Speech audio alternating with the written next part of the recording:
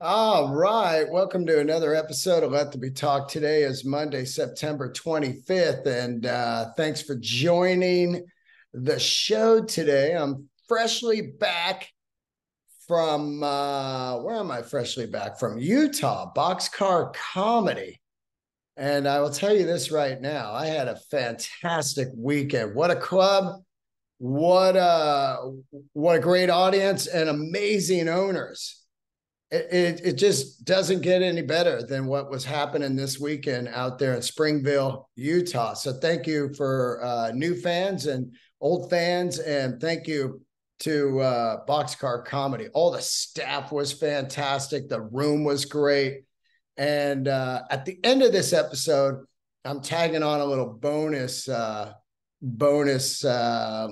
that you can catch on the audio version of the podcast. If you're watching the video, it won't be on there, but catch the audio version and you can dig into that. Okay, before we go any further, I want to salute, yes, the new Patreoners and old Patreoners that have come back. Let me get, first of all, my good friends Hero Jr., the band Hero Jr., are back out touring. And we'll have them on the show here soon.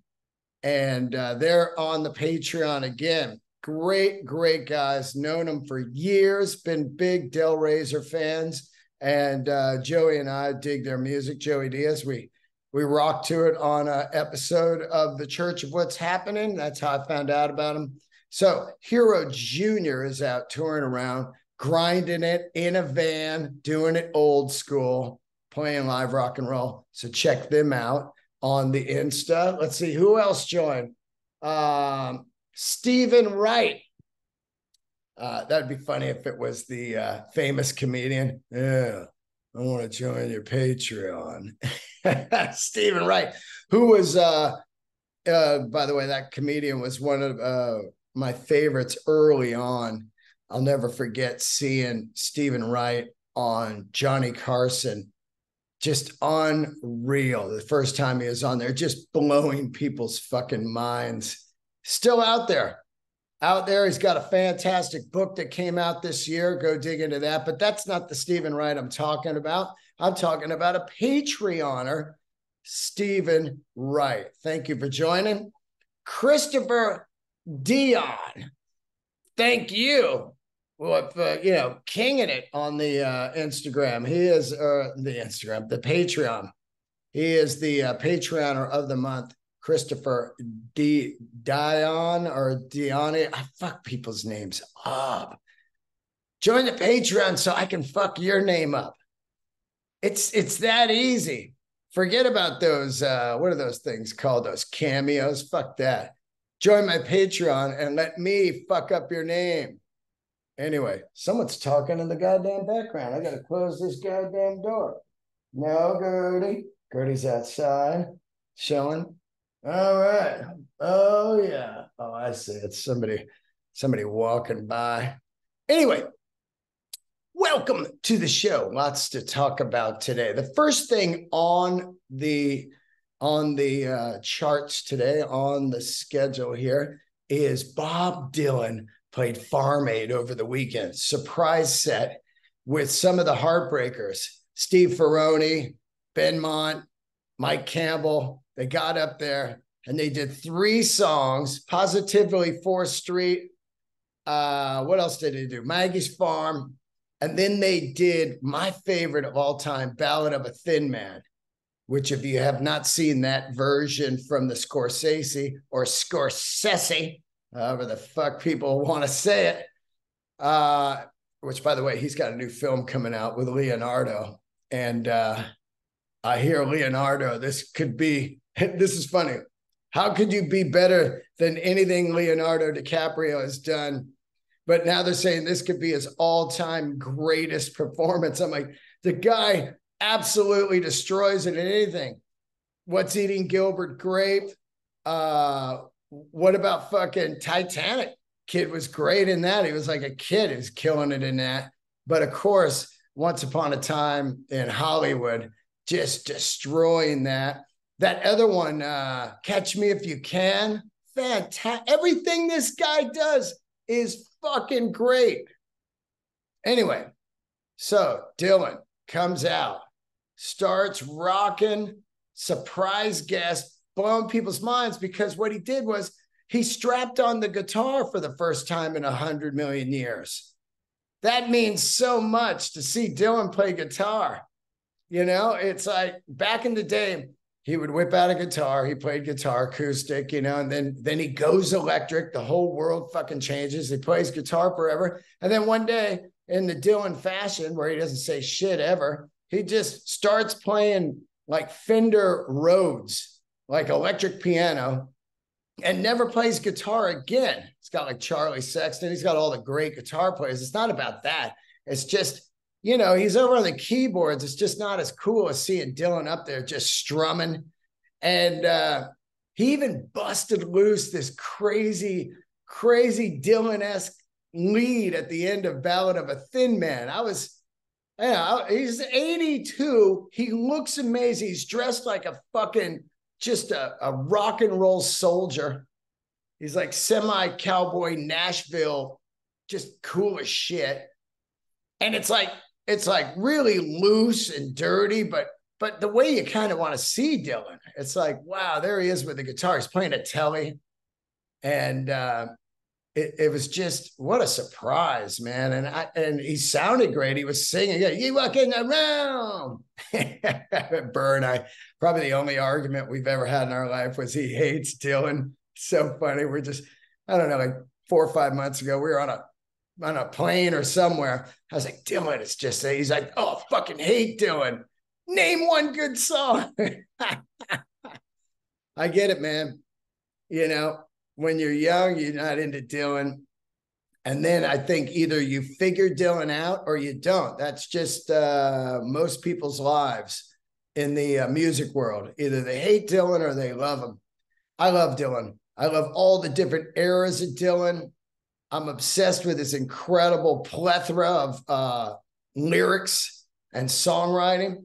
And I love that he's just out there at 82. People talking about the Stones, people talking about everybody's age. But Dylan really is the king at 82. He does not stop touring. Him and Willie Nelson. They're just at the fucking, they're just like, yeah, we're just on the road again, just out there forever. It is crazy. You got to love that. You got to fucking love these guys that just are never going to stop. I love it. Anyway, I was thinking last night, I was talking to somebody at the Comedy Store, which I was there last night. The store is open on Sundays again. And it's just great. Come home from the road. Instead of just laying down and going to sleep like I should, I go to the store and do a spot. And it was fucking fun as shit. Burr dropped in. It was a great night. Sold out room. Anyway, I was talking to somebody about Dylan, and I was saying, how great would it be for him to close his career out back on guitar and just going for it at the highest level, you know, to where people are like, fuck, man. You know, he had like these different eras. And then at the end, he just started rocking guitar again and playing all the old shit. That was Dylan was playing the old songs and he was playing them like the old songs. He wasn't doing that old Dylan, you know, where Dylan, you don't even know what song he's playing. He's playing like, you know, like a Rolling Stone, but you can't even tell, which is another Dylan thing. You don't fucking like how I play him? Get out. Dylan is wild. I'm watching the footage. He's just kind of looking at people, you know, like he's just like this. He's a soldier out there. It's fucking wild. Anyway, go look at the footage. It's pro shot. It's up there. And it was all for a good cause, Farm Aid, which has been going on a million years. Neil Young played Farm Aid. And now we're going to get into my Neil Young story / John Mayer / Ed Sheeran. So if you listen to the show, you know for months I've been ready for this Neil Young playing the Roxy, playing with the original guys that he played there with, back in 50 years ago to the day, the anniversary. He went in there and did the Tonight's the Night record basically back then, and played like 3 nights or something, and just had a great time. They opened up the nightclub. It was, the grand opening back then. And here we are all these years later. Neil comes back. He's still alive. The club is still open, and he shows up to play. Now, nobody knows what he was going to do. I figured he would play some stuff from Tonight's the Night, but I had no idea that he was going to drop the entire Tonight's the Night record in sequence, then kind of pop off for about 90 seconds, come back out and do Everybody Knows This Is Nowhere in sequence. 2 of the greatest Neil Young records of all time. It was absolutely, look, I got goosebumps right now. I've been thinking about this show for 5 fucking days since it happened. Whatever, 4 days it was on Wednesday or something. It has been beyond mind-boggling to me how insane that was. And it made me think about how great it was that, look, the ticket was $1,000. It was a lot of money for me. It's a lot of money for 90% of you out there. But I was like, you know what? I don't smoke cigarettes. I don't drink booze. I rarely go to concerts these days. So why not put all of my 1 year of concert ticket money into one ticket and call it a day? And it was beyond worth it. To be 5 feet away from somebody so legendary and so inspiring. And also, I'm going to get into this also with the John Mayer show that I saw that was $536. These were both benefits, okay? John Mayer's was for military, I believe PTSD for soldiers. And of course, Neil's was for his incredible bridge school that he's been doing charity work for, I don't know, maybe 30 years, something like that. So they're both for great causes. But the thing I was thinking about it was, it almost seemed like the way that I want to see concerts for now on, if an act offered like a high dollar small show ticket, because what was going on was, especially at the John Mayer show, was there was no talkers. So if the ticket's a crazy high price and really hard to get in, the super fans get them and they go in, and you don't get that kind of random fan, because Ticketmaster, as much as people say, fucking Ticketmaster, they do all this and shit, they do release these kind of $20, $50 tickets or 4 tickets for 100 packs. They do that all the time when the shows are huge and they need to fill them up. And then you get these scraggler part-timers in there that are just talking. And I witnessed it a lot at the Dead & Co. and the GA. You just get these people in there like, yeah, I mean, Teddy wanted the documents, but, I told him I'll get the documents to you tomorrow, man. I'm fucking busy. I'm working on these other 3 things. They're talking work and shit. So, it's fucking insane. So to be in both these shows, I went to see John Mayer on a Wednesday. Yeah, it was a Wednesday. And then I think Neil on a Thursday. Or it might have been Tuesday, Wednesday. I don't know. It's all a blur. But the audiences were fucking primo. I did have one dick at Neil. This guy, after each song, crazy horse. He's just fucking yelling it in my ear. I brought earplugs, but still, he was like at the perfect height where it was just pounding my fucking head. Crazy horse. And he drank like 19 fucking Modelo's. Those guys, they go to the concert and they got to drink the entire concert, they're constantly going out of the crowd to get a beer, then come back into the crowd. You can't go 2 hours without, you get a couple beers before it starts, drink them and watch the show. Ah, fuck, man. I can't listen to another song without another beer. This guy drank, I think the amount Neil played was like, what was it? 17 songs. This guy drank like a beer every other song. What a fucking lunatic. Anyway, Neil, there I am, incredible in the Roxy, I'd say maybe about 4 feet from the stage. And they got this beautiful velvet curtain at the Roxy. The way the Roxy does it is so great. The Roxy and the Viper Room do this. They've got a curtain down, so you can't see the stage at all. So the band could be up there working with their fucking guitars and looking at their pedals and shit without the audience looking at them. And then when the show starts, the curtain just slowly goes up. And I love that. There's nothing better than that. It's got so much drama and feel, you know? So there it is. The lights go down. People are fucking fired up. The curtain slowly comes up. They start with "Tonight's the night. Boo-doo-doo. Tonight's the night. Bruce Perry was a working man. He used to load that Econo line." Dude, head exploding. Neil, fucking 5 feet away. Look, I've seen Neil a zillion times, but it's always like at Shoreline or, you know, I've seen him at some smaller places, Warfield and stuff like that. But in the Roxy, on a celebration of the 50-year anniversary, and you have no idea what's about to happen. Nils Lofgren walks out, who was an original guitar player and back in the day with him. You know, he played on Harvest and all of that early shit, and he's singing harmony vocal, and he's got Willie Nelson's son there.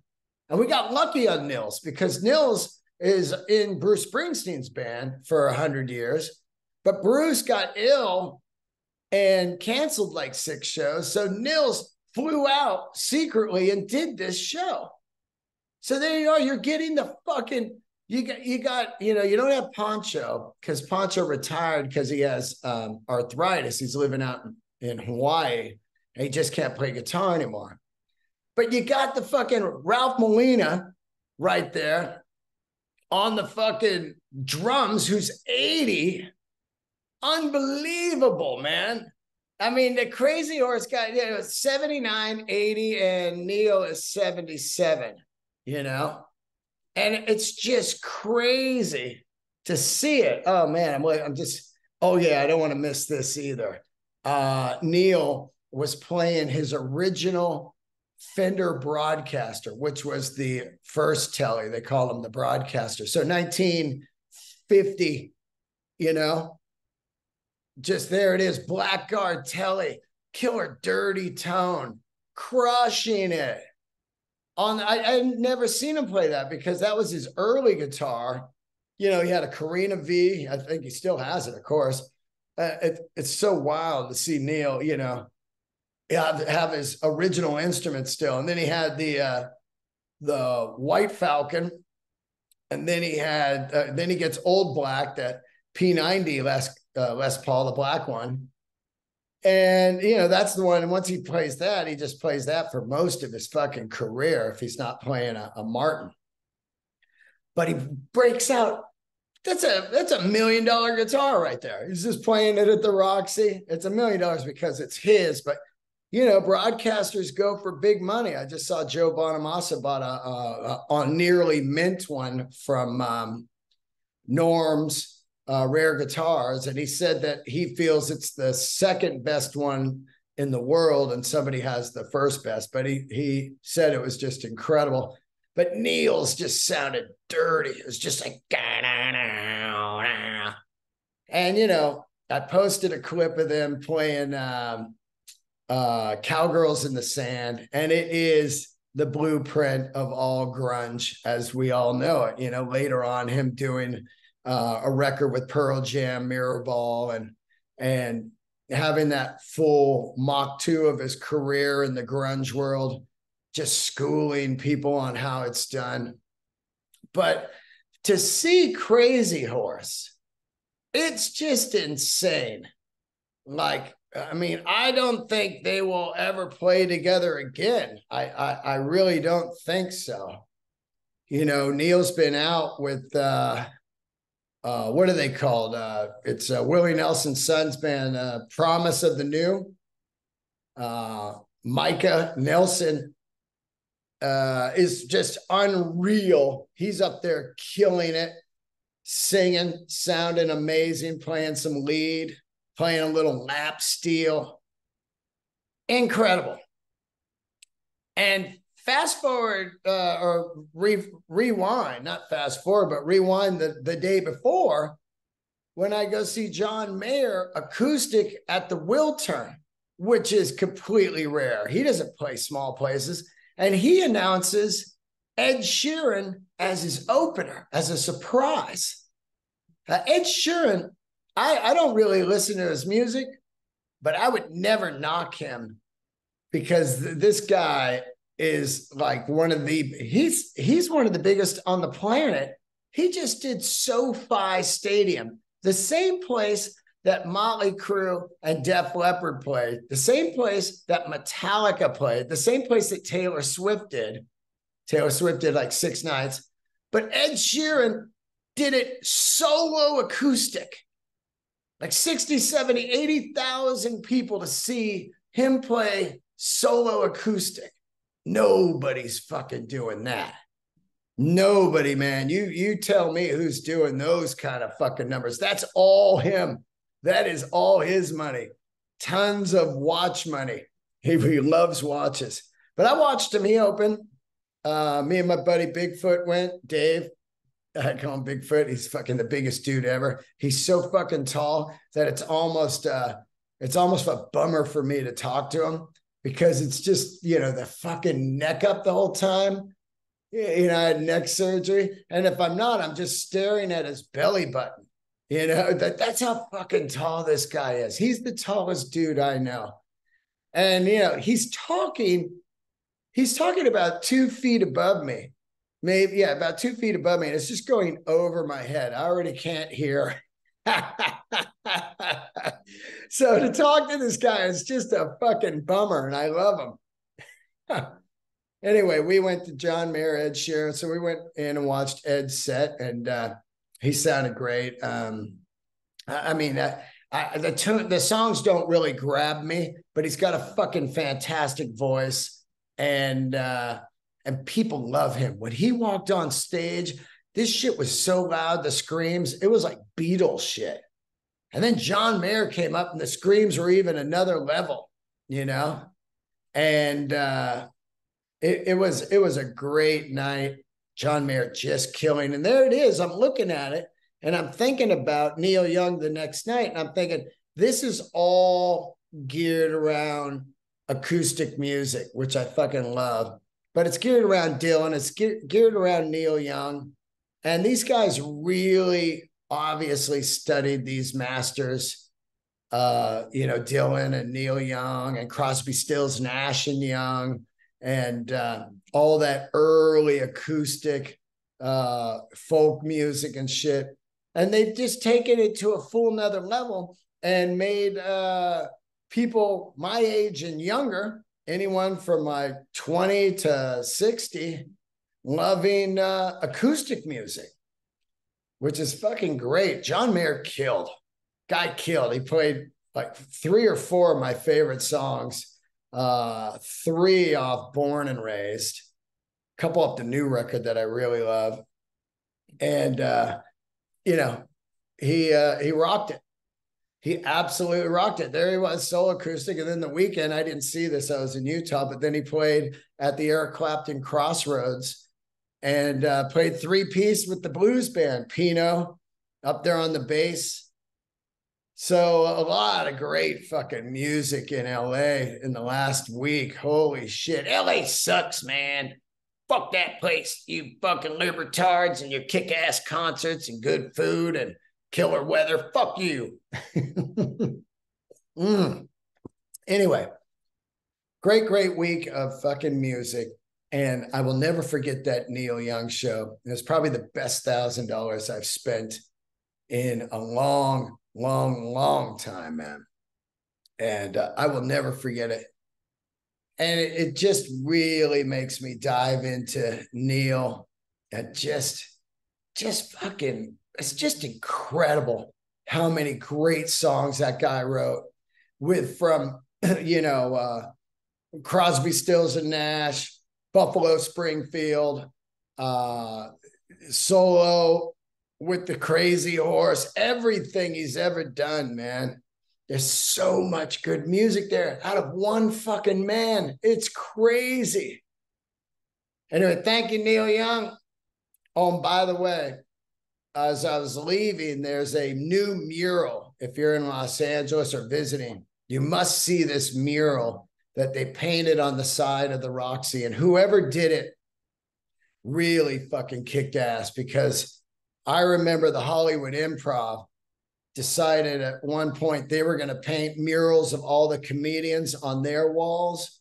And they hired some dude that usually paints whales and dolphins. They hired him to fucking do the murals, and they were god awful. They were the all-time worst. It was so bad that you'd be standing in the parking lot at the Hollywood Improv and you'd look up and go, well, who is that? And somebody would go, I think that's Carlin, or is it Billy Gibbons from ZZ Top? I'm not really sure. I mean, you could not fucking tell who these people were, and they paid big money. And this guy painted these for months, and they were just awful. I mean, and what really made me, I forgot all about it because they painted over it in the last couple of years, thank God. It was just so atrocious. But what made me think about how awful it was how fucking good this mural is on the side of the Roxy. They painted pretty much, let me look through my photos of all the people that were on it. It was all the people that had played it over the years and had become famous. And it was beautiful. I mean, it was stunning how good whoever did it. I'd love to know who did it. I wouldn't mind having them on the Grail, actually. I'll find out who did it. So if you look at it, the top left corner, you got Motley Crue. And then you've got, these are all the people that played it. You got Zappa. Oh, and then they got a couple, this is cool because Lou's such a big Laker fan. They got Magic Johnson and Kareem painted on there. Then you got The Clash, who played there, a fucking iconic concert. Then you go down, you see Springsteen, Stevie Wonder, Guns N' Roses. Then you see the Ramones, U2. I mean, they're so fucking good. They're like these killer caricatures. Then they got Nirvana, but in the middle of Nirvana, they got Dave Grohl, and to the right of Dave Grohl is Foo Fighters. So you got both. You got Limp Bizkit, Jay-Z. You have Chili Peppers. You have Guar.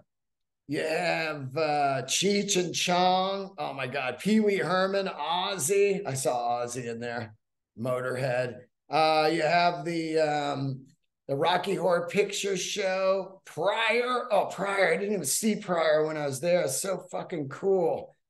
Tom Petty, Fleetwood Mac, Neil Young, of course. Neil looking cool with the broadcaster and the shades. That's the look right there. The Doors, unbelievable. Commodores, Dolly Parton. Who else we got here? It's just endless. Anyway, if you're in LA, spin down there and take a fucking look at that, man. It is so cool looking. And hats off, Lou Reed. I just saw Lou Reed as I was putting it down. So a lot of fucking cool fucking painting murals there. It's so great. And I did eat before the Neil Young show. If you listen to the Grail, I had Josiah on the chef that owns Charcoal on Sunset. And I did eat there, and it was a goddamn 10. The steak was phenomenal. If you haven't heard that episode, go listen to The Grail. Also, The Grail this week is Kai Arons, an amazing artist and friend of mine. So check out The Grail. The Grail is alive and kicking. All right, big talk. Big talk yesterday was Usher is going to play the Super Bowl. And that is a head scratcher for me. Usher is, of course, Usher great, but he's not really. He did the Super Bowl before with some other people, but it's not really, still to this day. And I'm not one of those guys. I can't believe they don't have fucking rock and roll. But this time, I feel like they really dropped the ball on it. Usher is fine, but he's not Super Bowl level, playing. I really don't know. I thought for sure this year truly would be AC/DC, being the 50-year anniversary of AC/DC. They're playing a gig at Power Trip. I thought for sure this would be one of the marquee dates they can do if they're only going to do 5-6 dates next year, or if they're going to do 10. Super Bowl would be one of the greatest, platforms to show off one of the greatest bands of all time. One of the bands that has been played in stadiums more than anybody would be AC/DC. You can't go to a game without hearing Back in Black, Shook Me All Night Long, Hell's Bells. What else do you hear a lot at the game? You hear Highway to Hell. Da-da-da. There is nonstop AC/DC in stadiums since probably around 1980. They've been playing them in stadiums. And the second biggest stadium metal band would be Metallica. How these two acts are not doing the Super Bowl, and I've talked about it every year when they announced the Super Bowl. I did hear years ago that you had to pay to play the Super Bowl now. Now, I don't know if that's still going on, but about 10 years ago, the Super Bowl was like, wait a minute, we're the biggest platform ever. Let's make people pay, and then we'll get a cut of their sales for the next 3 months, because it's going to really skyrocket them back up in the iTunes and the CDs and the vinyl sales and all that. And they started putting the word out there, like, who wants to pay to play on the Super Bowl? And then people are like, nah, And so I don't know if that is still in effect or not, but how you don't have Metallica or AC/DC, maybe the bands don't want to do it. I mean, I saw fucking James Hetfield doing an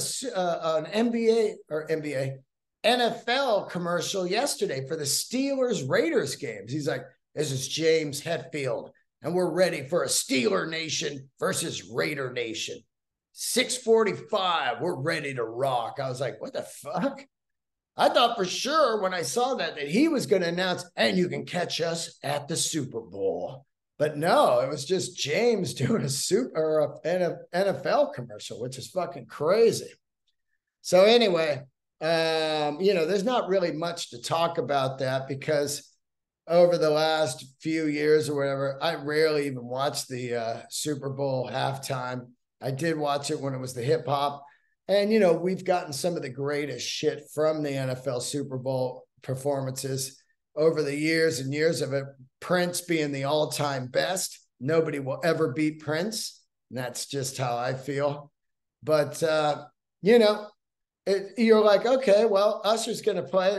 All good. I can just go hang out with some friends outside while they're smoking fucking reefer. And we can talk about the game like we care. Like, I think, in the third down, dude, they should have did this and that. You know what I mean? So anyway, Usher is playing the Super Bowl, and that'll give middle America something to be mad about. Usher, what is this Usher bullshit, man? I want some fucking Dawkins. You put Dawkins on there. They're the best. Dawkins deserves to play the Super Bowl. It's just funny. Every year, it just seems like Tom Papa had this great joke when I fucking first started going out to live comedy in LA years ago, I didn't know who Tom Papa was. And he had this, he's like, why do people want to live so long? Every year's just the same, Super Bowl, New Year's Eve. And I can tell the joke now because, it's long old, but his joke is just primo on that, man. It's just a perfect joke. And if you don't know Tom Papa, get into him, man. He's out touring right now, doing theaters. I believe he has a book out too. And he is just fucking funny as shit. And he's got a special out on Netflix right now. So Tom Papa, good friend of mine, a store staple, opened for Jerry Seinfeld for years. And man, get into some Tom Papa. I like to shout out dudes that a lot of people might not know, or maybe you do. If you're a true comedy freak, you do know Tom Papa. He's a legend. He's been around. I think he's probably been doing comedy for 35 years or something. And he's got a podcast too, something where he fucking makes bread, the evil bread, which I don't eat. He loves that bread. Tom Papa. A lot of times people confuse me for Tom Papa. Yeah, we both bald with glasses in our late 50s. He might be older. I'm not sure. Anyway, Tom Papa, I love you, buddy. So, Usher playing the Super Bowl, man. I can't believe it. I really can't, I'm a huge music head, and I can't even really remember. Let me look at Usher's tunes real quick, because I can't really remember Usher's music. Because I remember him being big in the early 2000s, right? Here we go, Usher. Let me fire it up. So Usher, looks like he's got a new single out right now. So he's been around for fucking a long time. And of course, I think the big album, let's see, when was the big album? Let's see. Some of these streaming platforms, like I use Amazon. I stopped using iTunes because it's just too fucking antique, Amazon killing it with the HD streaming. 94, his first record out. How fucking long has Usher been around? 94, then 97, next record, 99, the next one, and then 2001, 2004, 2008, 2010, 2012. The guy has been around a million fucking years, but I'm just trying to figure out what his big song was, or what ranks him for full Super Bowl halftime. It's pretty interesting. But like I said, it doesn't fucking matter at the end of the day. It's like the Rock and Roll Hall of Fame, how people get all fucking crazy. They just get nuts over it. It's just at the end of the day, when you're laying there about to die, you're going to be like, man, I spent about 71 hours of my life arguing about the Super Bowl halftime performances. That shit, it goes down into the category of does not fucking matter. You know what I mean? Does not fucking matter. You know what I read on Friday? This was crazy. And I really can't even fucking believe this, which, by the way, it looks like the fucking strike is over today. From what I'm reading, man, do we need this strike to end? We need the town to get back going. We got to get the people back working, man. I'm talking about the makeup people, the camera people, the transpo people, all the people with families, and all the people that are behind the scenes that you're not even fucking thinking about when you think, oh, fuck them, they're all fucking rich. Those fucking Hollywood elites just want fucking, no, man.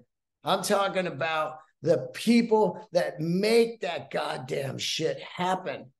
I'm talking about the stylists, the carpenters that make the sets, the transpo people, all those union, all of that, man.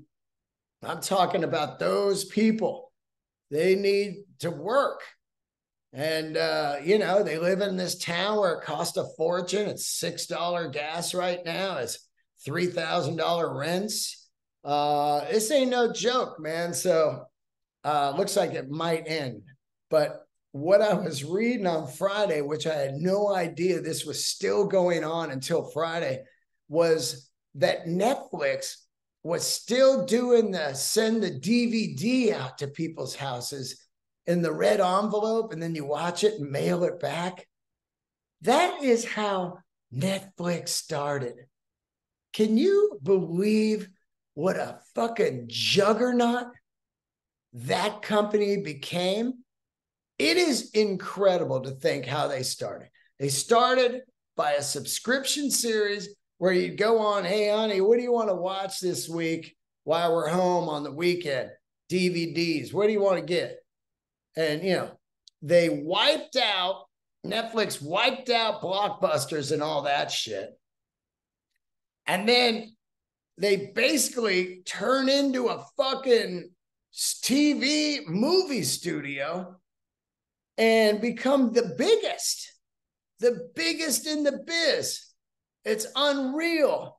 So I had no idea they were even doing the fucking DVDs still. And I don't even know anybody that has a fucking DVD player. Player.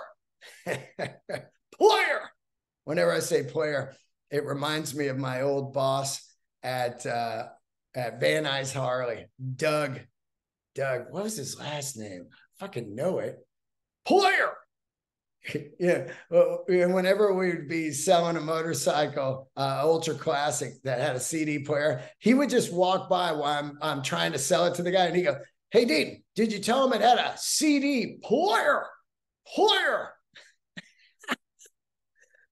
Look, that might not be funny to you, man. It's just so goddamn deep in my soul of just working at this fucking small Harley dealer in the middle of the summer and having him walk on.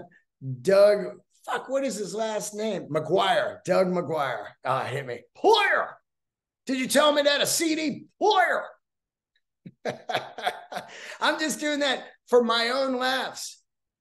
I'm doing that right now, my own memory, just thinking about how far I've come from Van Nuys Harley to, going out on this tour bus tour with Bill Burr. That's how far I've come. And it just makes me able to laugh at those great times and bad times of Van Nuys Harley, man.